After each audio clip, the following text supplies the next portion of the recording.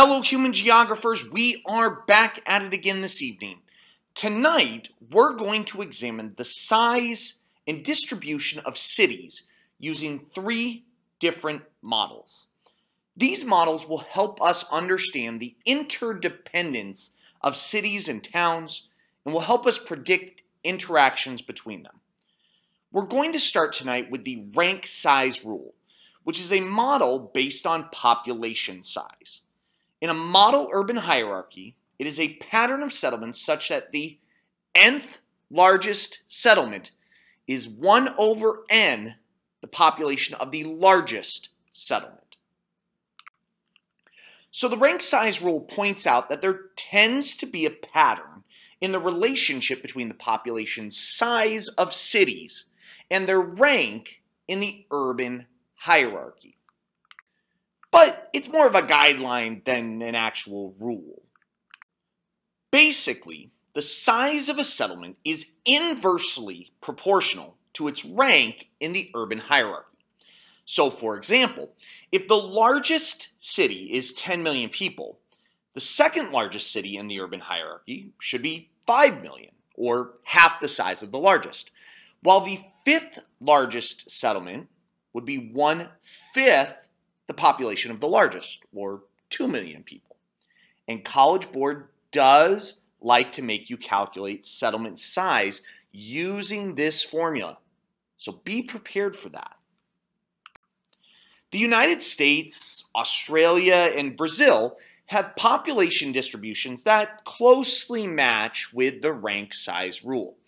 But generally, the rank size rule applies in more developed countries, as developing countries tend to have a primate city. A primate city is the largest city in a country that is much greater than the second largest, overwhelming the rest of the country in terms of population, as well as cultural and economic importance. But primate cities are not just really big cities. It isn't just about population. They're especially influential as well. They have immense political, economic, and cultural influence within their countries. And since these cities tend to have abundant jobs with higher relative wages, this in turn can serve as a strong pull factor for internal migrants, further contributing to its primate city status. And this can present challenges for cities as they attempt to provide services for their urban population. So let's take a look at some examples. Primate cities tend to be the capital city of a country, as is the case with Mexico City, London, Paris, and Bangkok, all of which are primate cities in their respective countries.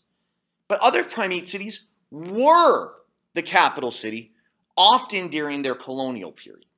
Lagos in Nigeria, Abidjan in Cote d'Ivoire, and Jakarta in Indonesia were all colonial capitals and remain primate cities despite decisions to move the capital city to another location. But a challenge for countries with primate cities can be uneven development throughout the country, as we're about to see. So this leads us to our next model. The rank size rule established an urban hierarchy based on population size. And as cities grow in size, they become more functionally complex. They tend to have a wider range of employment opportunities and services. So our next model is the central place theory, which examines the distribution of those services. Here's our definition. Central place theory is a theory proposed by Walter Christaller that explains the distribution of services based on the fact that settlements serve as centers of market areas for services.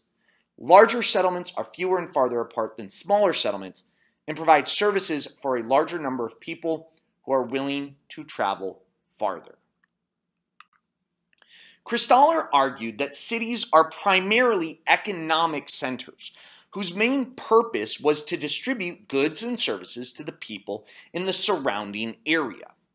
So this is a good example of a functional region, with the node being the city at the center of a market area.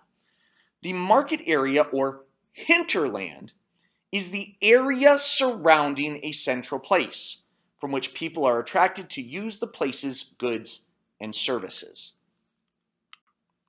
So while rank size rule gave a distribution based on population, central place theory creates a distribution based on services.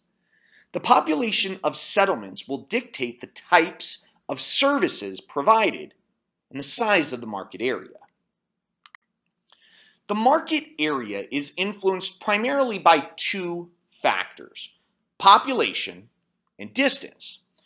Range is the maximum distance people are willing to travel to use a service, while threshold is the minimum number of people needed to support a service. So smaller settlements, called hamlets in central place theory, do not have very many people. Therefore, these settlements will only have services that have lower ranges and thresholds. We call these lower order services. These are going to be services like grocery stores and gas stations, barber shops, and post offices. Lower order services are the ones that meet people's everyday needs. So what might be some other lower order services with lower ranges and lower thresholds?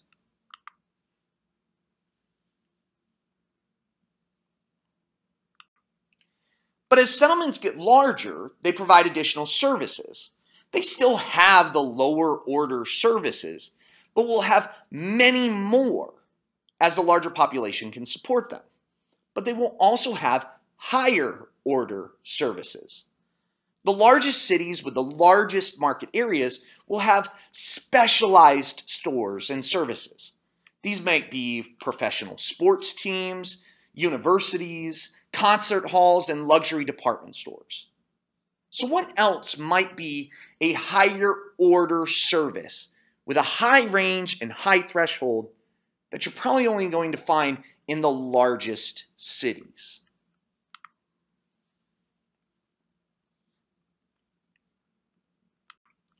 These higher order services will have higher ranges and thresholds.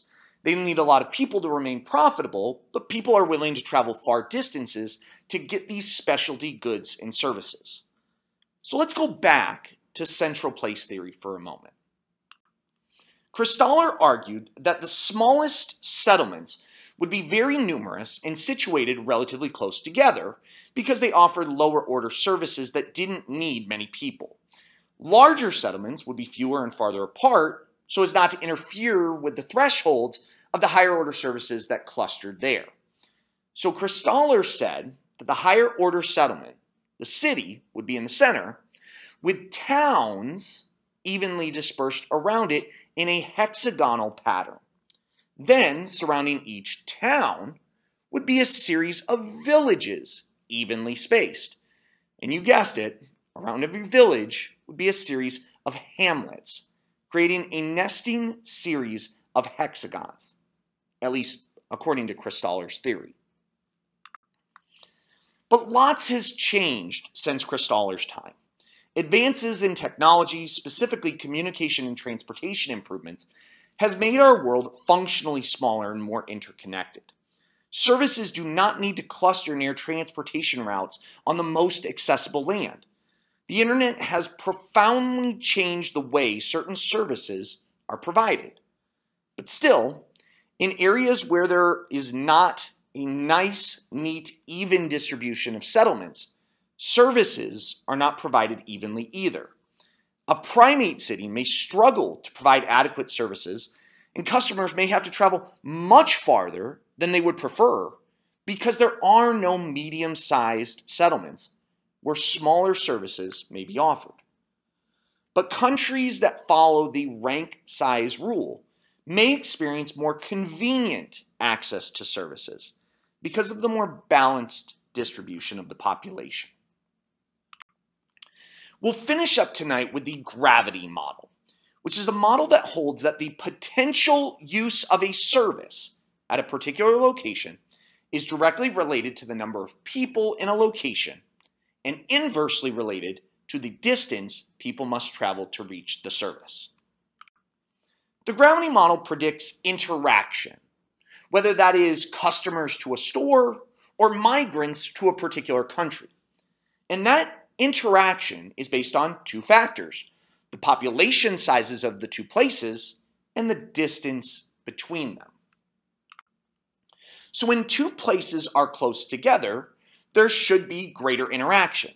But as distance increases, interaction will decline, which is the concept of distance decay.